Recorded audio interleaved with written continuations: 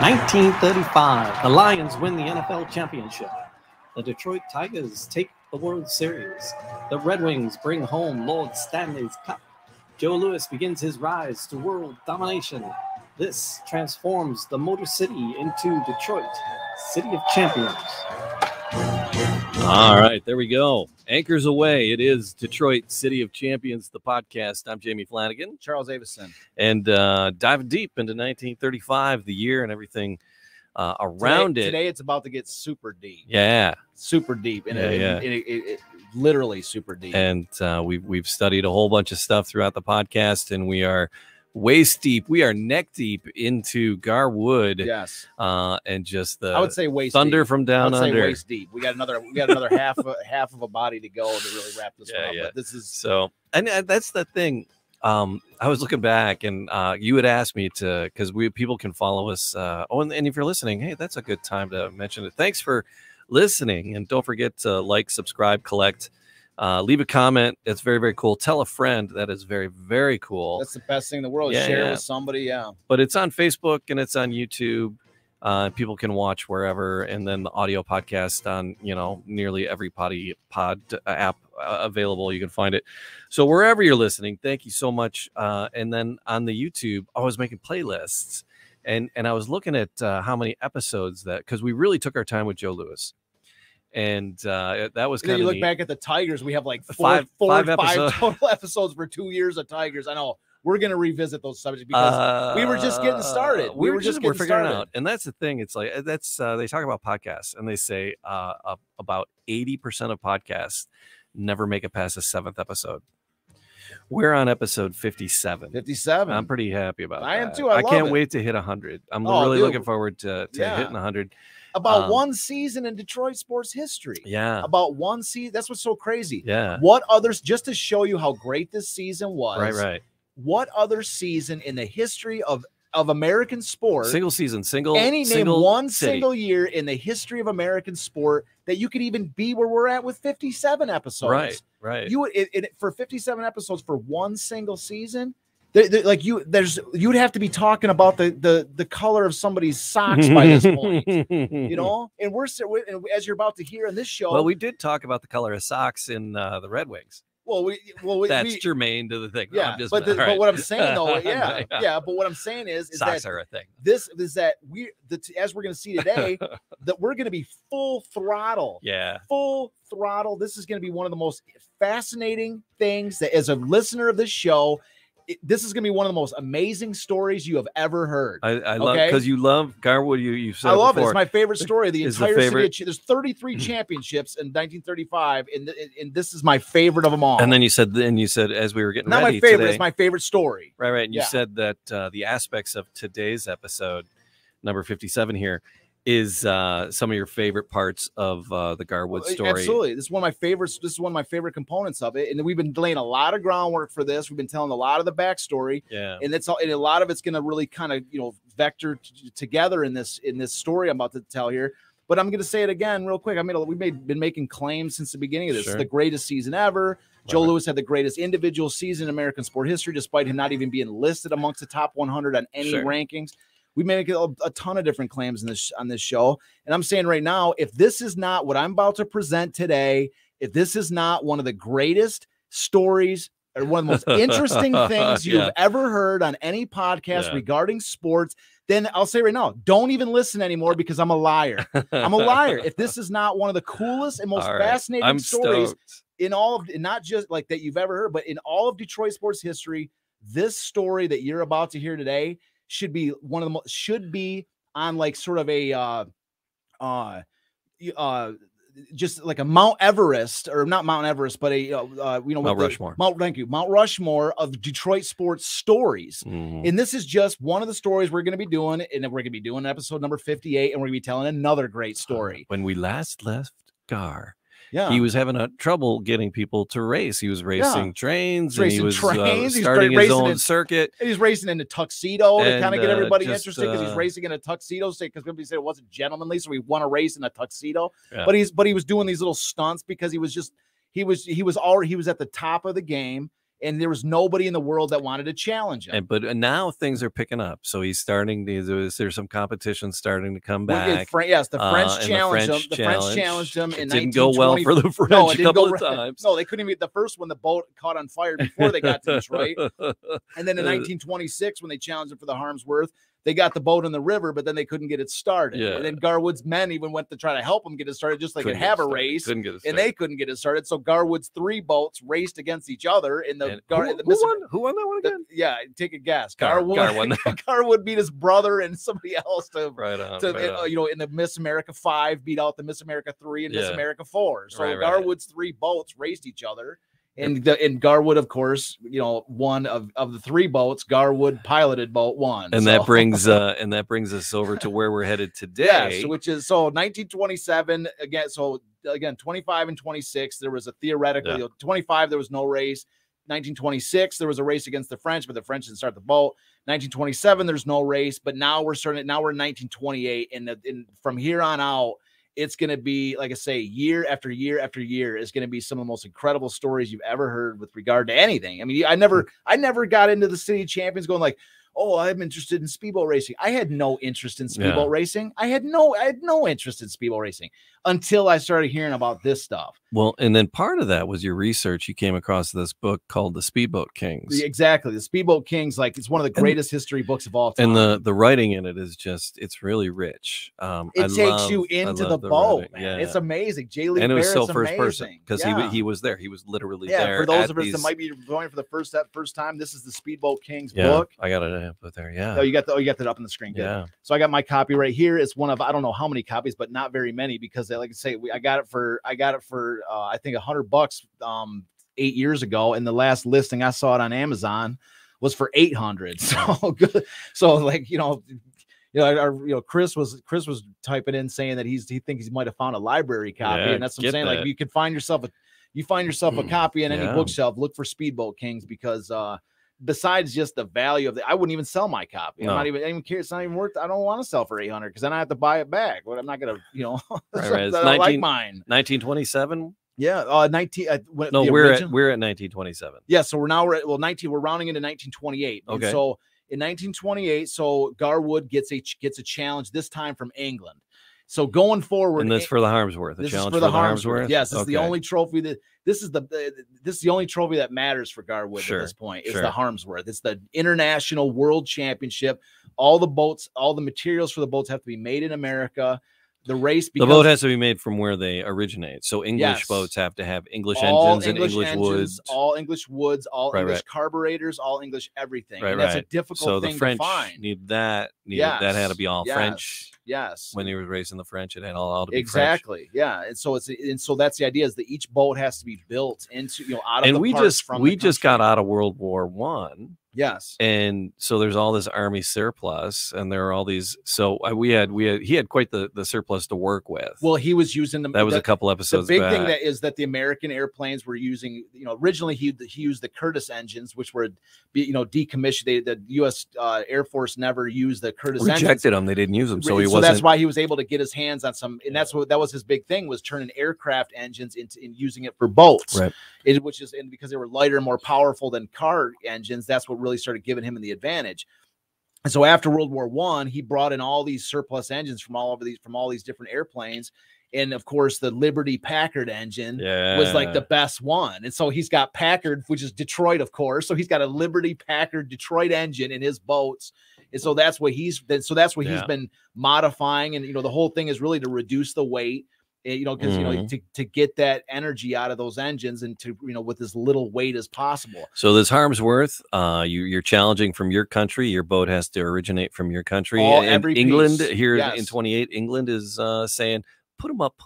Yeah. And so England challenges. England wants the title back. So is it like just the English team and then Gar's team? Well, in this case, it just depends. Or do other teams from other countries jump in too at that point? There are various ones, but usually there's a main challenger, and then a lot of times there'll be some people that jump in that see what, just, hey, we might as well put a boat in the river and see what happens. Maybe the other boats break down. So you'll find that kind of happens, but usually there's like a centerpiece of the race of the person that challenged versus the previous winner. And this time it's England. This time it's England, and in this case, of course, the rules of the race of the boat world at this time are that if you win the race, whether it's a Gold Cup or whether it's the Harmsworth, the International, if you win the race the previous year, the opponent has to face you on your river, of course. Yeah. And so England has to come to Detroit and race on the Detroit River. And so in this, and it's not just necessarily the government of England. In this case, you have a lady, and this is I was actually going to name the title of this because she's a fascinating character, but we ended up naming it something different. The lady who it was a lady who challenged Gar Wood, which is reminiscent of another lady that was a boat the very racer first winner earlier on, the very first Harmsworth. Dorothy Levitt, I believe her name was. Yep. And so in this lady, her name is Miss Marion Barbara Carstairs. Okay. And so she is so her mother was the second child to one of the founders of Standard Oil. Okay, so Standard Oil is probably one of, if not the biggest company ever. How could they ever fund it? Ever made? Yeah. So she is basically from her earliest age, and there was a couple things she did, like she ended up getting married just so she could get this dowry from her mom, and then they divorced just so she could get the money. Oh my gosh. So she could just have access. I mean, but she is fabulously wealthy, and she can when her grandmother died, who was married to the founder of Standard Oil, one of the founders of Standard Oil, then she got even richer. So she's got as much money so there's no financial advantage between her and Gar Wood. She's got as much money as she wants to spend. And so, but she was we have a picture of her to put up you have it up on the screen. Yeah. She's a really, if anyone has a chance to look her up, it's really an interesting read. Her name is, again, Miss Marion Barbara Carstairs. There's no way we can get into her today. It'd basically be an entire show, but she's a fascinating person, really interesting person. She drove, just a little brief synopsis, she drove ambulances during World War I. Oh, wow. At this point, she's really just totally into speedboat racing. She's got a string of victories in the French Riviera. She won the 1926 Duke of York Trophy, which is sort of like England's equivalent of the Gold Cup. Her nickname was Joe instead of the full handle of Miss Marion Barbara Carstairs. They called her Joe. Okay. And she was also known at this moment as the fastest woman on water. So to prepare for this race, she hired S.E. Saunders, who had built the Maple Leaf 4, which had won the 1912 Harmsworth, which was the last Harmsworth that the English won. Okay. And so I think it was the Maple Leaf 5 or 6, which is what Gar Wood beat in 1920 to take the trophy back and bring it back with him to Detroit. So she hired this original guy. And so there was reasons to believe that she had a very good chance to win this race, not just because of this developer, but because of this guy, but because of a new engine design, for a new British engine design called a Napier Lions engine. And so to kind of remind everybody, we talked about the Liberty engine, and now, briefly at the beginning of this episode, but the Liberty engine was right around 500 horsepower. Okay. And then Gar Wood had 2 of them in his boats. So in essence, 1,000 horsepower in his boats with these 2 Liberties. So this Napier Lions engine was 875. So the idea is that one of these engines is nearly equal to 2 Liberties. And if she's able to put 2 of them in a boat, that gives her a massive advantage, a massive advantage over, over Gar Wood for this race. Well, you got to keep it afloat and you can't blow up. Well, that's the key. Those are two very important things. Exactly. So, but at the very least, the fact that she's got this potential, this Napier Lions engine, this is this represents a major threat. Whereas the French, Gar Wood's building all, Miss America 4, 5, 3, 4, and 5, just to get ready for this race. Which, even the J. Lee Baird even says Gar Wood didn't even think the French had it in them. Sure. But this race, he believed that they did. Okay. So he made some serious moves. So getting ready for this race, the Miss America VI is born. Okay. And so this Miss America VI is unlike anything that he has ever done yet. Because at this exact same moment, there's a Packard engineer, his name is L.M. Woodson, who had worked for months with the U.S. Navy Bureau of Aeronautics to develop a reduced weight 770 horsepower airplane engine that could be tweaked to 1,000 horsepower per engine. so she's got these Napier Lions 875.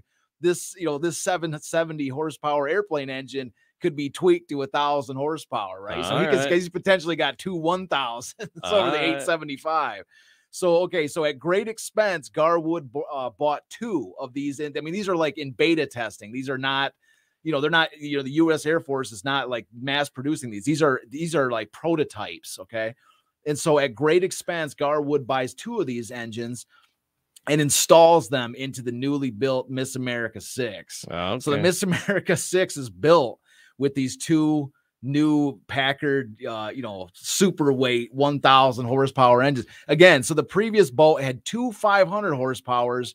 This new Miss America VI has got two 1,000 horsepower. That's quite the leap. It's a mass. It's double. We're not going to 750. We're just jumping right to 1,000. We're doubling the speed. And again, he's already been pushing 80. He's already been pushing. He's already broke the record with. He's right now currently he holds a world record for speed on water at 80 miles an hour. And so now he's got double the horsepower, right? And now he's got a race in front of him. Now he's got a race. Okay, so I'm going to read you the article. Okay, so this is shortly after Gar Wood installs these engines into the Miss America VI, and this is 15 days prior to Carstairs' arrival. Okay, so this is a little over 2 weeks. A lot of time for testing. Leaving a ton of time for testing. So I'm going to read you the article of the test. Of race day is not a test. Okay, and this is where I live up to my boast about one of the greatest things. So this is the beginning of this. Okay, all right. So this again, this comes from Speedboat Kings. So Gar Wood and Orland Johnson, his mechanic, took it out on the river for its first trial, meaning the Miss America VI. It gave them the fastest ride they had ever had in their lives. When Johnson pulled the throttle, the whole quivering thing leaped into life. They were going so fast that their eyeballs felt flattened out of shape by the force of the wind. Johnson said that telegraph posts on shore looked something like the teeth in a fine comb. Wood feared to give Johnson the signal for open throttle. He wasn't sure what would happen because he felt the bow was digging in. They strung the boat up in her cradle for the first time in their lives. They were wondering what was going to happen when the throttle was out all the way. After a night's rest, they felt a little more daring. They were out there in the boat well again, getting ready. They didn't care. The St. Clair River was as smooth as glass. While Wood was fastening his two teddy bears more securely to the engines, he turned to Johnson, said, "A beautiful day to give her the gun, Orland. What do you say?" "Well," Johnson replied nervously as he scanned the river, I can hang on to the throttle. It's okay with me if you can hang on to the wheel." They got ready. Goggles, face grease, ear batting, life belts and all. They jumped into the cockpit, pressed the ignition button, and cut a swift course down the river. They went easy at first, feeling the tremendous power. Then Wood swung the boat around and they headed upstream. He waited until the course ahead was straight, no bends in the river. Then he nudged Johnson. That meant open throttle. Johnson didn't hesitate. He pulled the throttle. Bedlam broke loose in that tiny craft, the shod hoofbeats of 2,000 steeds. Wood felt like his flesh, quivering like that, was being ripped from his bones. The whole thundering herd was riding hard and fast through his head. He glanced at Johnson just for a fleeting second. Johnson's face was a strange blur whipped out of shape by the wind. Then, all at once, there was a deafening roar, sharp, quick, piercing. A tremendous hour followed, or perhaps a moment it was, a blur in time, a kind of twilight sleep. At first, Wood thought he'd passed into another world suddenly, but he opened his eyes and realized he was underwater. He looked up toward the surface, and sticks, tanks, and 1,000 broken parts of the boat were spinning perilously near his head in the water above him. He felt comfortable in the well-padded seat of the boat, holding desperately to the steering gear. His instinct told him to continue in his present condition rather than get mixed up in the chaos above him. But in a few seconds, he found himself changing his mind swiftly. He was getting into deeper, colder water, and the pressure was getting terrific. He was certain now, for the first time, that he was actually alive because he was becoming aware of the possibility of being pinioned under what was left of his boat if he continued to sit there comfortably doing nothing. He knew now that something horrible had taken place, and in the desire of self-preservation, he decided to let go and start paddling for the surface. Besides, he wanted to breathe, and there was no available air where he was. How far up the air was he didn't know, but there was no point in hanging on, so his hands left the wheel. A very faint feeling of joy. He could move them. He could move his hands. He was going up, always up now. In a moment, he thought he'd reach the surface, but it seemed to never to come. Some air. He could feel that it could go through him like a knife. Finally, the surface. Wood said afterward it was the longest trip he had ever had in his life. that trip to the surface. In the surface, covered with blood, floating gas tanks, his new boat in a million slivers. Then he thought of Johnson. He couldn't see him. The sight of that blood on the water made him feel faint. He snatched at one of the floating gas tanks and hung on. He looked around for Johnson again. Johnson's head bobbed up through the pool of blood. His throat was cut almost from ear to ear, his main jugular vein exposed. Wood thought then that Johnson was dead. My God, he muttered, Johnson is dead. But Johnson wasn't dead. Jay Smith, who had been watching the trial from his boat, picked Johnson up and took him to the dock. Wood was brought to shore in another boat. Johnson was unconscious for more than an hour. The first thing that came from his lips was, guess we'll have to build another boat. The title of the episode.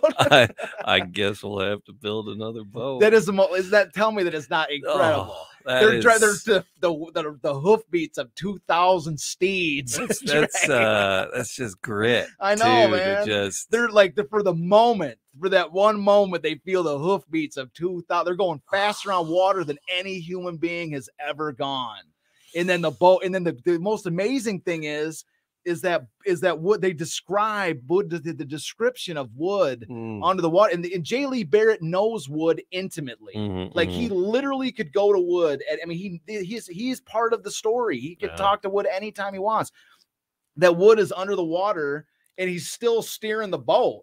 As though he's like driving it. He's unaware. All right, crazy man. He's unaware that the boat. You got a seat and a wheel. That's all you got left. Yeah, he's just still steering the boat like he's driving. He actually walks through the thought process of the stunning of like 1 second he's a king of the world, and the next second he's just trying to scramble for air. Sure. Wow. So the Miss America VI explodes on the Detroit River. Crap. So they're in the 15 days before the race. Okay. So that's where we're at. So this is the story, right? So that brings us to Miss America VII. Well, spoiler alert. Yeah. So before the explosion, Orland Johnson noted that the tachometer gauge read 2,400, which equates to 98 miles per hour. They were up to 98 miles an hour before that thing exploded. He noticed on the tachometer that so he tells, Gar, Orland's in the hospital. We're at 98. We were at 98. 98. Gar, 98. They're both alive. They're both alive. What the hell? Anything you can walk away from, it just kind of makes you stronger, I guess. So here's the situation, okay? So both men had survived, but they're pretty beat up. They both had various injuries, of course. So Orland Johnson's throat got slit. His it's not quite the tuxedo cruise anymore. No, they're not driving around. It's a slightly different cruise this time around. A fancy lady in a white dress is not going to have any oil or grease stains. These dudes just drove in basically an explosion. Man. It was a different ride today. Yeah, Orland got his throat slit, man. They even said his jugular vein was slashed, dude. So so the boats exploded. So the situation is the driver, Orland and Gar have survived by a miracle. But they have no boat, they have no engines. The engines are at the bottom of the St. Clair River because of the explosion. And there's only by the time they're actually recuperate after a couple days in the hospital, they've only got 13 days until the race. And so what follows from this, and this is where I live up to what I said at the beginning of this show, that if this is not one of the greatest things you've ever heard with regards to Detroit sports history, then don't watch anymore, because I'm a liar, right? But I'm not a liar. And what I'm about to show you is what follows next is one of the most amazing stories to ever happen in Detroit sports history. All right. Okay. Should we leave off for the next show, or should we talk about it now? Okay, so we'll talk about it now. You can leave me hanging. No, I'm not. No, I want to talk about it. All right. I couldn't live with myself. I think our viewers would be furious. All right. So this is. So I want to live up to my. We'll save the comic. We'll save the comic book. And I know, because I said episode. if by the end of this show you haven't heard of this is the greatest thing story, I want to live up to that. I was joking. I wouldn't leave off with that. I wouldn't do that to people. And I wouldn't leave off with that either, because I know I haven't convinced you that this is the greatest story. I've laid the groundwork. I'm on the edge. I've laid the groundwork, but now we're going to hear the next component. Okay. I'm all hyped up on my seat here. All right, come on. Excellent. So. All right. So this once again, this is This is from J. Lee Barrett's Speedboat Kings, right? Mm-hmm. So, all right. So here we go. Miss Carstairs was already in Detroit, 40 miles down the river with her Estelle 2. That's the name of her boat, the Estelle 2. The race was just 13 days away. Could Wood get ready? The chances were 1,000 to 1 that he couldn't. The Packard engines were somewhere at the bottom of the St. Clair River in 60 feet of water. But where?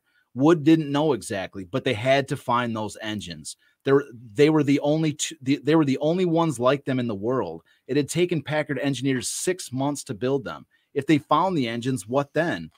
M.J. Steele, Packard engineer, believed they might be cracked. Those engines hit the cold water at white heat, he said. We don't know what they'll be like if we find them.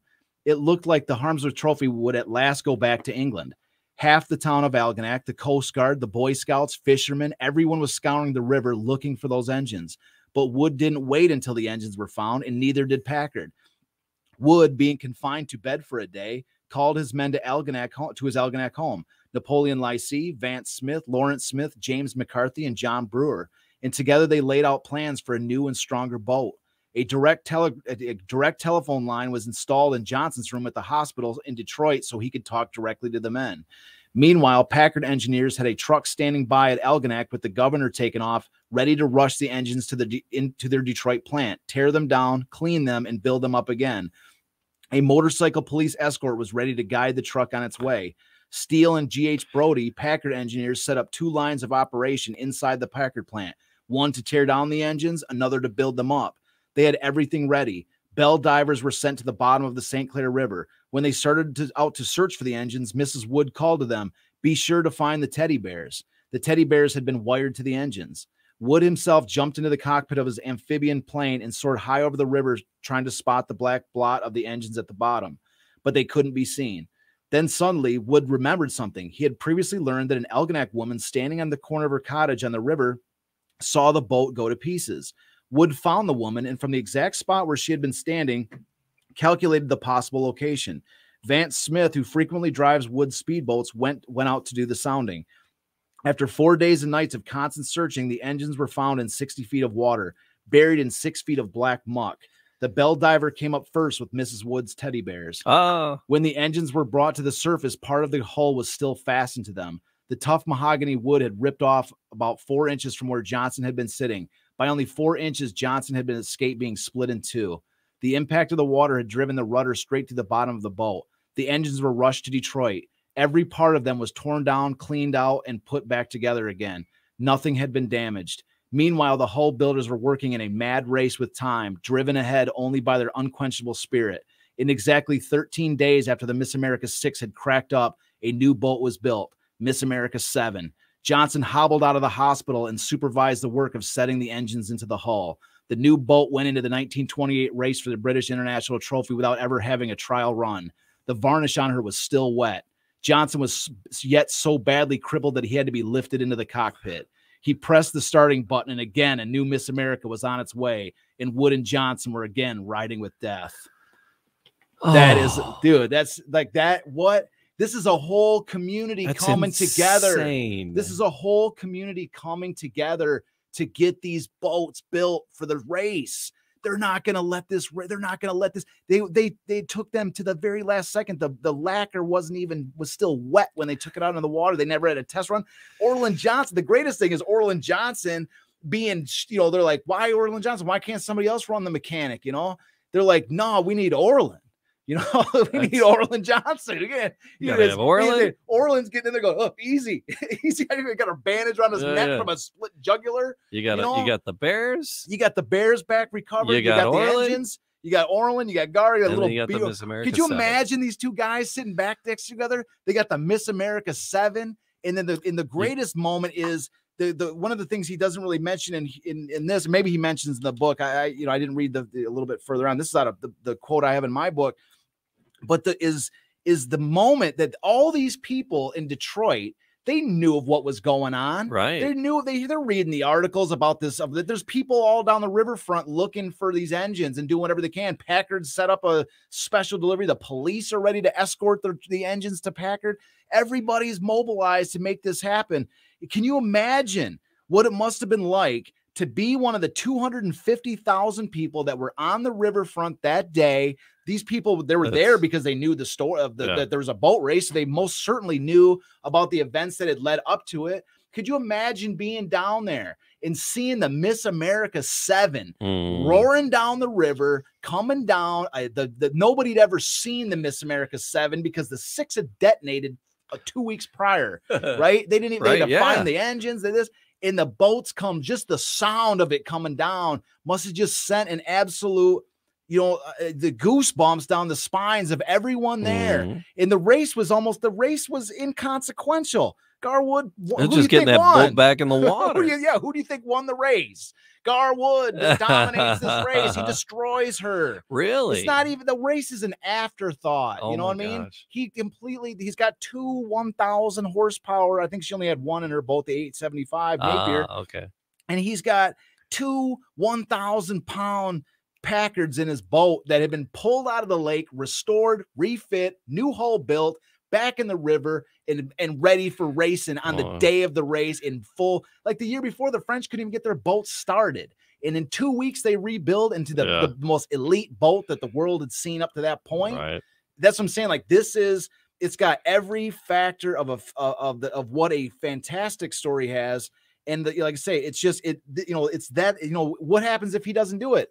Carstairs wins the trophy out, by default. Yeah. She challenged it. He wasn't there. The boat didn't make it through.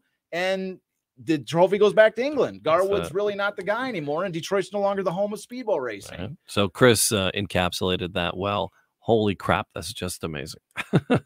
Thank you. I hope I lived up to what to the promise I said at the beginning of this, which is that this should be one, this story is just one component. There's going to be others. There's going to be other. This is just one of the, we're going to hear more and more like this going forward.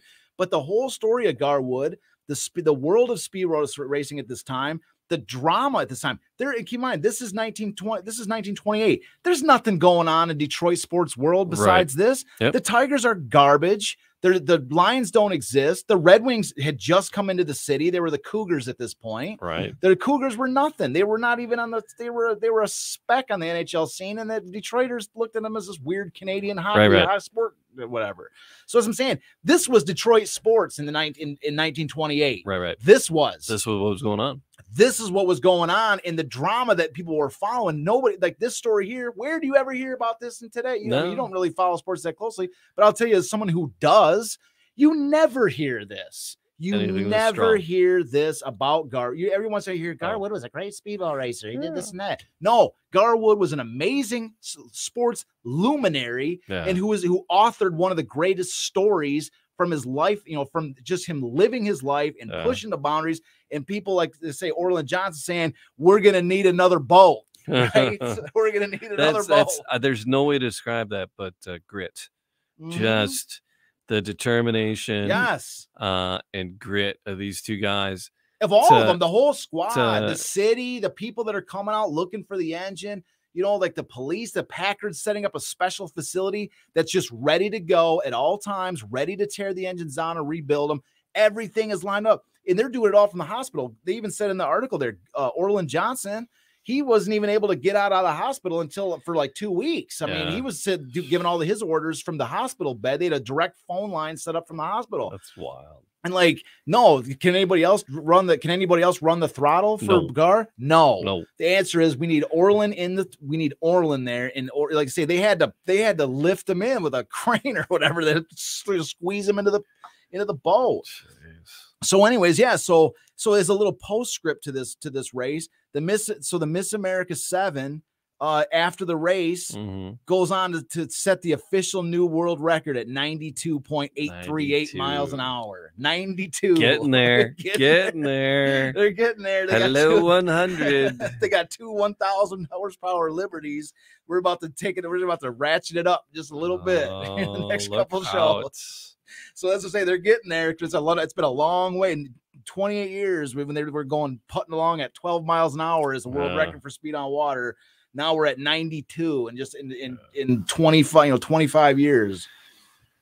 All right, we are going to continue with Gar Wood in the next episode, Charles. I concur. That's an amazing story. I think so. You think we retained our listeners? I kind of wish this was the episode that we had done in the Packard plant. We got a lot more, man. And sitting in front of Miss America 10, but it'll be nice. Wait till we get to the Miss America 10. We're setting the stage. This is the Miss America 7. Because the Miss America 10 is in the Packard plant here in Metro Detroit, and we got permission to go and record. Really awesome, dude. That's so freaking cool. I can't wait.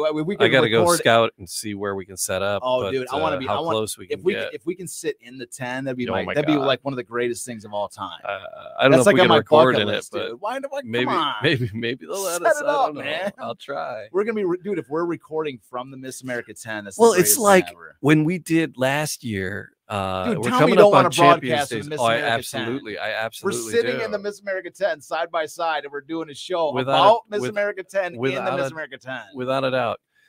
But last year we did Champions Day, right? April 18th, and we recorded live at the Detroit Historical Museum, and we were talking about the plaque that was awarded at the Cherry Festival that celebrated all the champions signed by all the governors and the president. And we were there right in front of it. But we came in and we're like, yeah, hey, we're here to, we got permission, and we're like, we're gonna do the podcast. And they're like, yeah, all right, go ahead. And it's like nobody was watching us. We could have done anything in the museum. I mean, we could have jumped in one of the cars or whatever we wanted. I'm like, how are you leaving us unsupervised? Do I look like the kind of person who should be left unsupervised? I think you have an honest face. So maybe they'll leave us unsupervised and we'll jump in the boat. Dude, well, I don't think. What are we gonna do? What kind of harm are we gonna do? We're not gonna break the boat. We're going there out of reverence for this thing. I mean, this is like on my bucket list, for God's sake. So that'll be cool. Sit in the Miss America 10 to broadcast a show. But what I'm saying is, this is the story of the Miss America 6 to 7. 6 and 7. This is the birth of the Miss America 7. The Miss America 6 is legendary too, just for its fate. Like it was for them in there, just pushing the boundaries of speed on water, and then to get to the 7. Yeah. But as great as it was with the 7, dude, ratchet that up to an 11 to get them saying the story, the evolution of these boats goes, because the 7's good for a second. Like that thing, they're pushing 92 miles an hour. He's about to take this thing out for a minute. But anyways, but by the time we get to the Miss America 10, but you saw what he had to do. Like Carstairs was threatening with this new Napier Lions engine, 875. So we had to take it up to the next level. But what the ongoing theme of what you're gonna hear as we go through episodes 58, 59, 60, and so forth to the rest of Gar Wood's story is that there's going to be, the English are going to say, screw that 875, we got a 1200. Screw that 1200, we got a 1300. And they're going to be coming in. They're going to be, the entire British Admiralty is going to get involved. Their entire British government is going to get involved. Right. They're going to be bringing engines of capacities that are previously unheard of in human understanding. And Gar's got to keep pace. Bring it on. Bring it on. And then it's going to get to the point with the Miss America 10. This is a little teaser. That's going to get to the Miss America 10 where the British threat is so big. It's so big that he has to go to ridiculous lengths. Like it's the nickname of the Miss America 10 is the Madman's Dream. Okay. This is not like, oh, they built a boat that was bigger than the last one. No, there is nothing. The Madman's This was Dream. There after the Miss America 10. There was no Miss America 11. It had maxed out insanity. Okay. It had maxed out insanity. On. And once he built the Miss America 10, there's nobody ever challenging him. I mean, it's saying like that's where we're going with this. This is the Miss America 7. The 8, 9, and 10. Those are stories that the listeners are going to have to tune into for episodes 58. So 59, so make sure you like and subscribe, and that way you won't miss any of this or the other stories as we unfold them all. It's the Detroit City of Champions, the podcast. We'll see you next time.